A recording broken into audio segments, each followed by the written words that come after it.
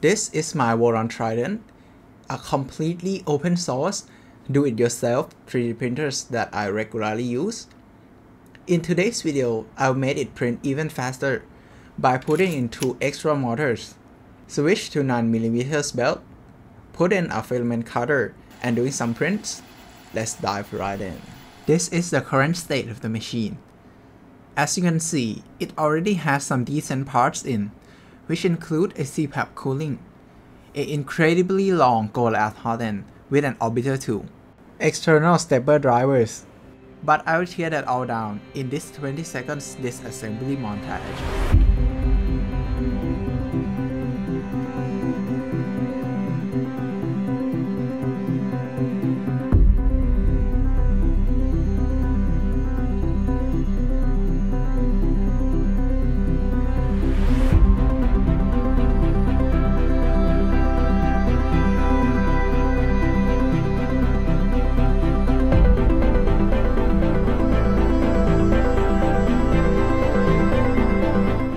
Was wondering how much this bed weighs.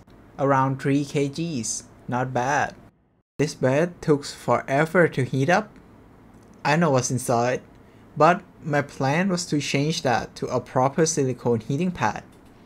Let's have a look at the old heaters.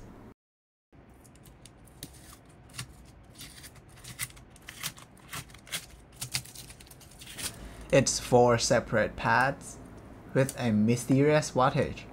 I don't know how to feel about that. Anyway, we'll do the cleanup and put in a proper pads.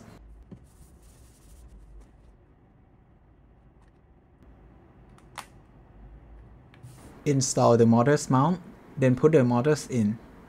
So I just realized that I can't put this bracket in because the lead screw of my machine was too long. Okay, just got rid of them. That now fits. Install a back motors with a belt. Now let's do the rest.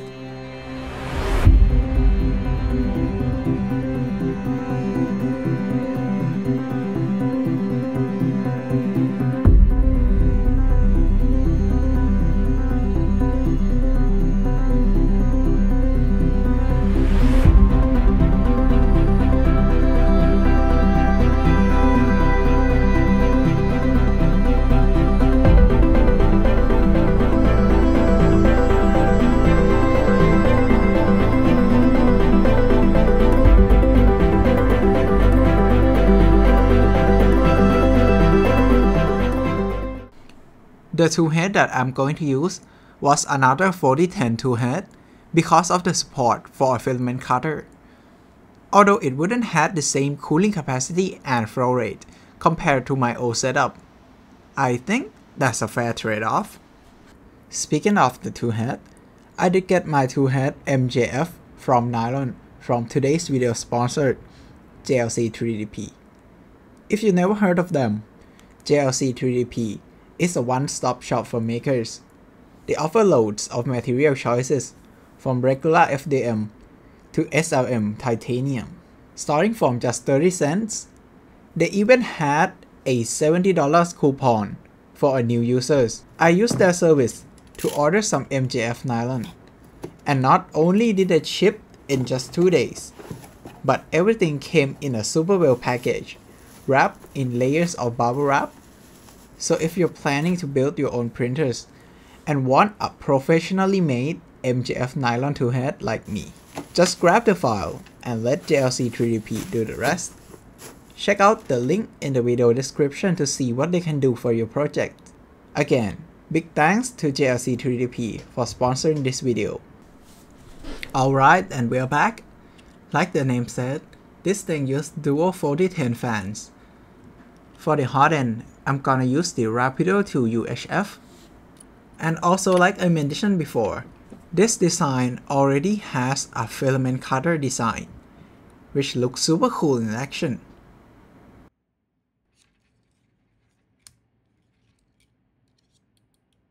For the extruder, I'm going with Galileo 2 because of the less gear artifact that it produces compared to an Orbiter 2. Now install the cartographer probe to the carriage. After that, we could put our tool head in. Cut the excess belt. First time power on. No smokes. Great. Homing check. Home X. Yes. And home Y.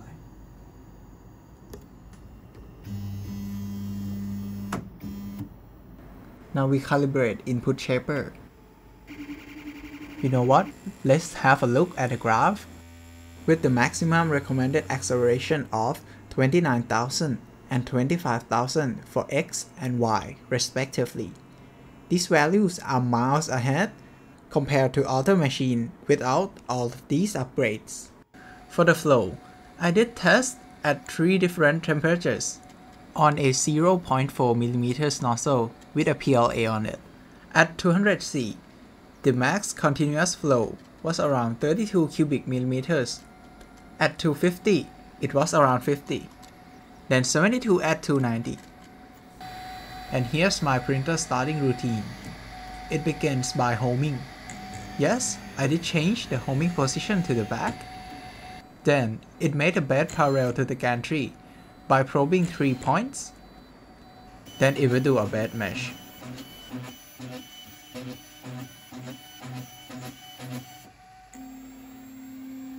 Then wipe the nozzle. The full prep time took around 5 minutes. For the first print, I went with a 5x5 Gridfinity base plate, which in fact did not fail. At this point, I didn't tune anything except for a resonance compensation. Keep that in mind. This is a screw organizer / storage box that works with a Gridfinity system, again in PLA Plus, at a speed and acceleration of 350 and 20k. The quality is questionable. You'll see a lot of lines and a gap in the corner.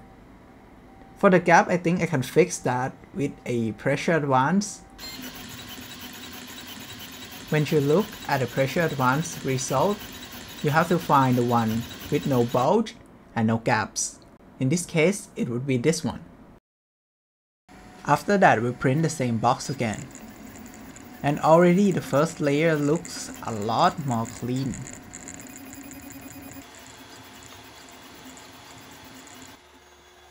Quality check.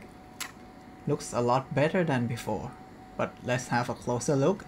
On the left is the new one, and on the right is an untuned pressure advance.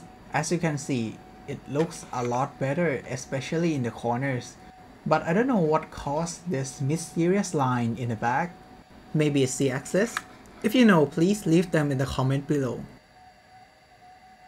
It cannot be a DIY machine video without a Benchy, right? So here it is. I did 2 runs of Benchies. This one was a quality run, took around 7 minutes. And another one is BSO, basically Benchy shaped object. But I think this one looks pretty good for a 7 minutes one. Coming up was a BSO that I mentioned before. I will not speed up or do any cuts in this print. Hope you enjoy the print. This following parts will not have any script, so I just gonna yap about the machine. So I bought this machine in like March of this year. Then I bought an all-wheel drive kit from Seaboard. And this kit came with an aluminum CNC parts with 9mm belt. However, when looking back, I think this kit was a bit overpriced. At $299 you could get an Elpu Century Carbon, I think it's around that price. But I didn't need any another or some more Core XY machine, so that's kind of debatable. And about 9mm belt, I know that to fully tension them to specs, I will need to do a tons of frame bracing or switch to 30-30 or 40-40 aluminum extrusions. And if you have a closer look at my electronic bay, you might saw that I ran a dual power supply.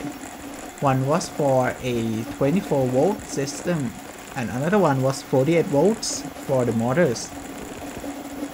So why 48 volts? 48 volts could make your printer go faster, like basically double the max speed. I could run mine to around 8200-ish millimeters per second depending on motor temperatures, I guess. Maybe I should monitor that. Yeah, why not? I have like 6 spare thermistor ports. But I saw some people could even reach like 4000 millimeters per second. That's a crazy speed. If you look carefully at around this part, I believe, there will be a layer shift. It is caused by a high square corner velocity. I set that to 50, I think. I don't remember the exact value. Yeah, but it seems to be too much. My gantry weighs like 1.1 kilograms or 2 pounds, I think. Yeah, that seems to be too much. You will not see only one layer shift. It will be multiple of them. You will see it's like an S-curve Benchy. Kind of cool, so I left it in. I did print a lot of Benchies lately, but I didn't record any of them. What's funnier was all of them were around this 5-minute mark, but with a better quality. My fastest one was 4 minutes and 50 seconds. I would like to go lower, but for that I would need an active cooling for my motors.